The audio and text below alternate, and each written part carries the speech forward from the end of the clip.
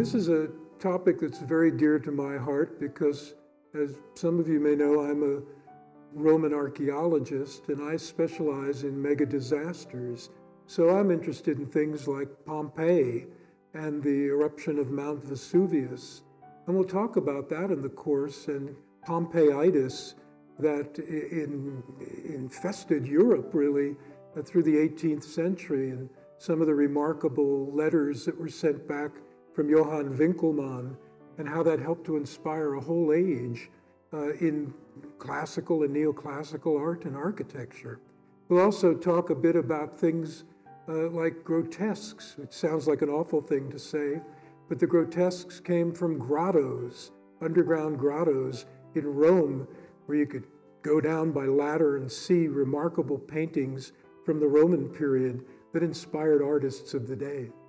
But we'll have 4 class lectures, and we're going to have lots of videos and lots of art to look at.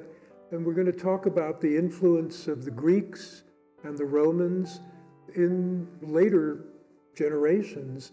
So if you're interested to find out how, for example, important the classical tradition was in the Renaissance, and we'll look at the Baroque and how the Romans developed Baroque art, and how people like Borromini stole it and used it in the 17th century.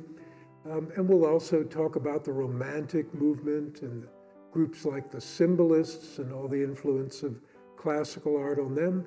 But we'll also talk a good bit about Mussolini and Hitler, and how Mussolini adopted classical styles and created a brutalist sort of architecture, and then how Hitler learned that from him and expanded upon it. What I hope is that students taking this class will get a better appreciation of what the Greeks and the Romans contributed to our civilization, and indeed, even to our very country.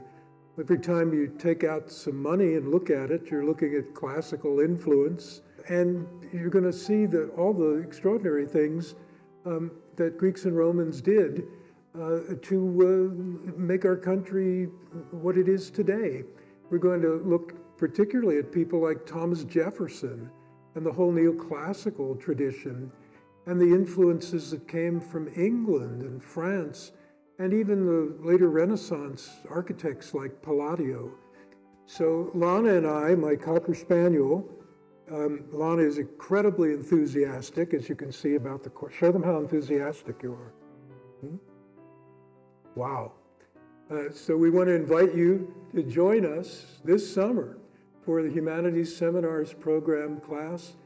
That will be a special salute to the art of the classical ideal.